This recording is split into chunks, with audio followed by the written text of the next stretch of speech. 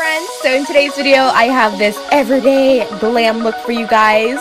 It's super easy and it's that 10 to 15 minute everyday glam that you can do, okay? So I hope you guys enjoy and we're gonna go ahead and jump right into today's video.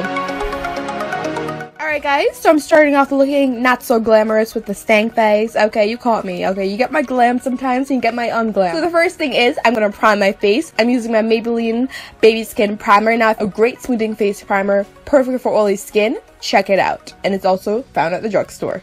Then to prime my eyes, I'm using this Amazon eyeshadow brush, also pairing it with my Jordana 2-in-1 concealer, and I apply this to my eyes just to set my eyes for my eyeshadow that we're going to use today and get it ready and steady to go. Then most of the eyeshadows we're using today is from this MAC eyeshadow palette. This shadow that I'm using is an off-white eyeshadow. We're going to apply this on the lid area for our eyes. This is going to help to really set that concealer and use this as a great base for the rest of our eyeshadows today. And then we're gonna also, let's do it, okay, pop it at the brow bone of her eye. Now my next step is to fill my eyebrows. I'm using my IT Cosmetics Universal Brow product. Now this product is like literally gold. It is so amazing. It slays any eyebrow color. I discovered IT Cosmetics about 5 to 6 months ago. I literally love their company and I love their products, so definitely check them out. Then going back into that MAC warm eyeshadow palette, I'm going into this shadow that is very similar to MAC's Cocoa Bear or Makeup Geek's Cocoa Bear. Thank you very much. And this shadow I'm going to be popping right in that crease area. And you can see also I'm taking it a bit higher into that crease because this shadow is going to be the main shadow in the crease, or the main color that we really want to pop in that crease area. You want like a warm shadow in the crease area for today's look.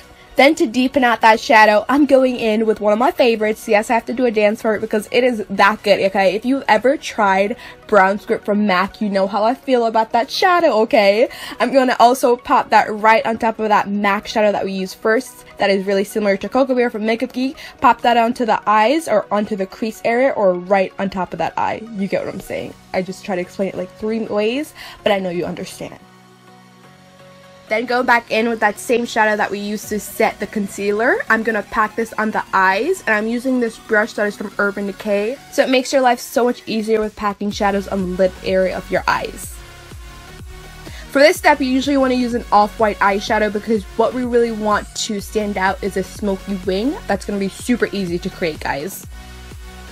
Next, I'm using Makeup Geek's Corrupt. Now, this is a matte black eyeshadow. I'm going to use this to smoke out that wing or do a smoked out wing. And the really easy way to do this is using a nice flat top brush again, but it's a bit more firmer, and you're just going to run this right where you would usually do your wing. And this part, I honestly will say, does take practice. The first time I ever did like a smoked out wing, I was so nervous, guys. I was like, girl, try it again.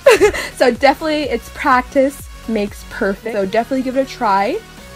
And you guys, we are done with all the eyeshadows. Next is we're just gonna pack on some eyelashes. These are Kiss Lashes in 05, really flirty, really fun. This look, I definitely recommend like spiky fun lashes, okay? Then moving on to concealer today, I'm using the Onomie concealer, and this is the Bright Elixir concealer. Now I'm using this to apply under my eyes, and the reason why, if you guys are ever wondering why I apply my concealer first, is I feel like it helps me to use 1, less foundation, 2, it makes my foundation look so much more flawless, and 3, it takes a bit more time for the concealer to set into my skin, and then after I do that, it just really absorbs into the skin and it looks much more flawless on the skin. For my foundation today, I used the wonderful Giorgio Armani Luminous Silk foundation. If you have oily skin, I definitely recommend for you to set it like I'm setting it right now. I just used my black opal powder.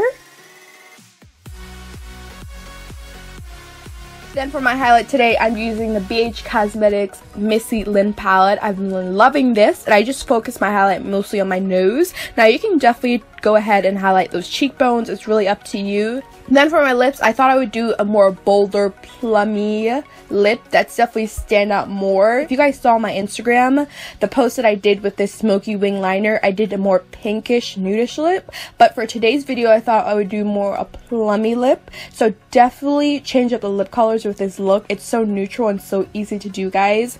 It's just It's just sometimes you can also add like a green lip if you want, or purple lip. Thank you guys again for watching. I hope you guys enjoy this look today from start to finish.